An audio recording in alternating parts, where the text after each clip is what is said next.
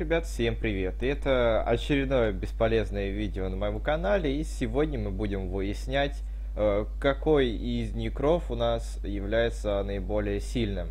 Для этого я создал двух разных некров, некра-воина и некра-лучника из разных команд. То есть, как видите, они могут атаковать друг друга, им осталось только дать команду. И для начала мы проведем обычную битву между ними без всяких бафов и прочей ерунды. То есть абсолютно честная битва. И, наверное, давайте уже начнем. Так, в общем, некры готовы. Леорик находится достаточно далеко, чтобы не попадать по лучнику своей пассивкой, поэтому баланс идеальный. Осталось только начать. И давайте все-таки узнаем, какой же некр является наиболее сильным. На счет 3. Раз, два, три. Погнали.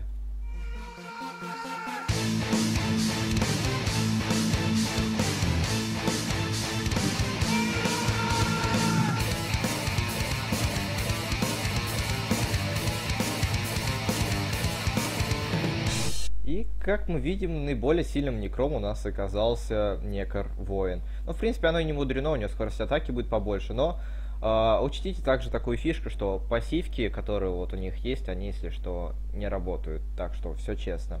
У всех шансы были одинаковые, но побеждает у нас некр-воин, поскольку у него есть достаточно большой реген, достаточно много армора и достаточно большая скорость атаки. Итак, теперь давайте будем делать второй раунд с некими бафами. Так, давайте увидимся. У нас второй раунд, и сейчас мы будем проверять, как будет действовать пассивка Леорика на нашего некра-лучника, который проиграл. Поможет ему это выиграть. Итак, давайте без лишних слов начнем битву. Погнали.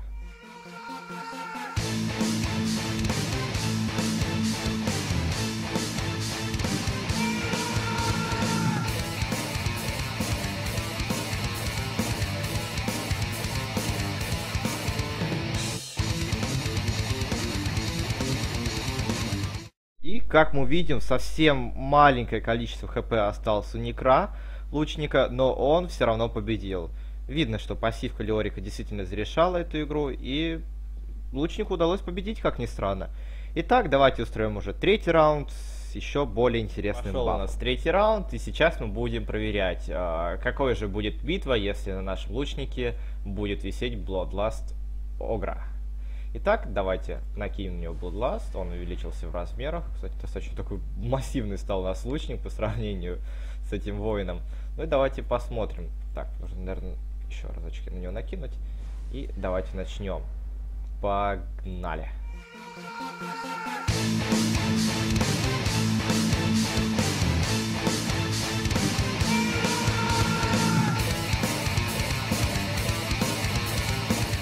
Так, ну и что мы видим? Отрыв здесь уже гораздо побольше, чем предыдущий. Тут у него осталось практически 200 хп. То есть Bloodlust Ogre действительно сейчас зарешал. Да. А давайте теперь попробуем то же самое, только чтобы на воине тоже висел этот Bloodlust. Четвертый раунд, и теперь накидаем Bloodlust на всех. Некров, на воина и на лучника. Так, есть один Bloodlust, есть второй Bloodlust, и давайте начнем.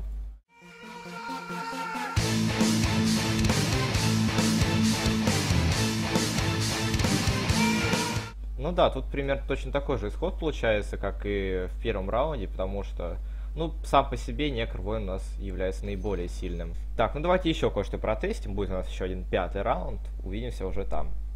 Ребят, пятый раунд у нас пошел, и хочу вам сейчас сказать то, что у лучника у нас само по себе 120 урона имеется, но маленькая скорость атаки. Точную цифру сказать не могу, но говорю, что она у него маленькая, потому что действительно так. Также у него имеется 4 армора. У воина у нас имеется всего 75 урона и 4 армора, но достаточно большая скорость атаки. Поэтому получается, что скорость атаки действительно здесь решает.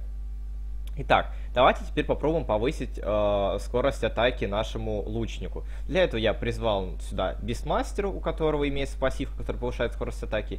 И давайте теперь посмотрим, кто же у нас теперь победит. Ведь, по сути, шансы будут равны. Также еще стоит учесть, что у обоих некров одинаковое количество хп. Так что, в принципе, все на равных сейчас будут. И давайте сейчас посмотрим, что у нас будет. Итак, поехали.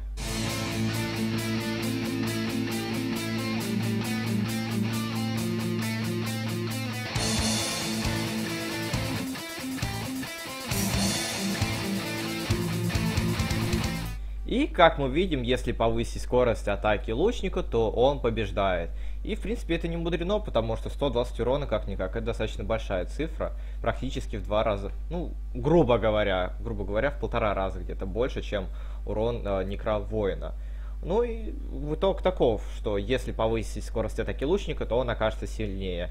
Если же драться на равных, то воин окажется еще сильнее, чем лучник. Вот такие вот дела. Это было очередное бесполезное видео, которое я не знаю, зачем я сделал, но, в принципе, оно мне было действительно самому интересно тестить все это дело, какой же Некр оказался сильнее. И если вам нравится подобная тематика, то можете поддержать меня лайками, потому что еще в доте достаточно много призываемых существ, которых можно потестить в таком вот странном достаточно PvP. И, в общем, всем спасибо, ребят. Не забывайте подписываться на мой канал, если вам понравилась эта штука. Также не забывайте ставить лайки, я уже говорил. И всем удачи, меньше врагов Тиму, и пока-пока.